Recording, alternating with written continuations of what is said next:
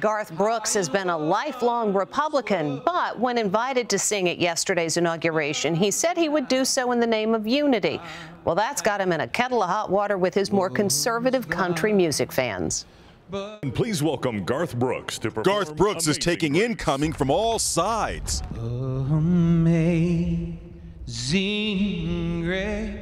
Some of his conservative fans are irate that he would perform at Joe Biden's inauguration after he refused to do the same for Donald Trump 4 years ago. Brooks said a scheduling conflict prevented him from singing for Trump.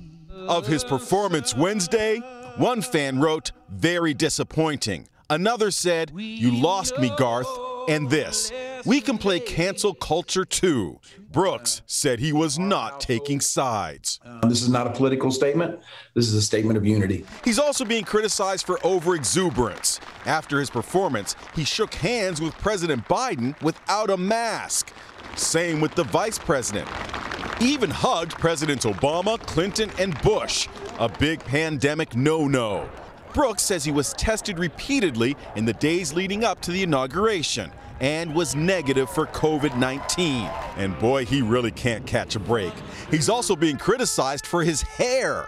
Online, people are making snarky comments about his new, thicker do. This was Garth Brooks a few years ago, and here he was yesterday. Dr. Mark Dower says he knows what's going on. It looks like he's had some sort of a hair restoration procedure done to enhance the density of his hair. We take the hair from the back and sides of the scalp and we move it to the areas of hair loss. When the hair is cut really short, like Garth's was, you can kind of see small evidence of those scars. After all that, well, maybe we can agree on one thing. He sure sounded amazing. Amazing grace. Brooks confirmed it was First Lady Jill Biden who personally called him and asked him to perform.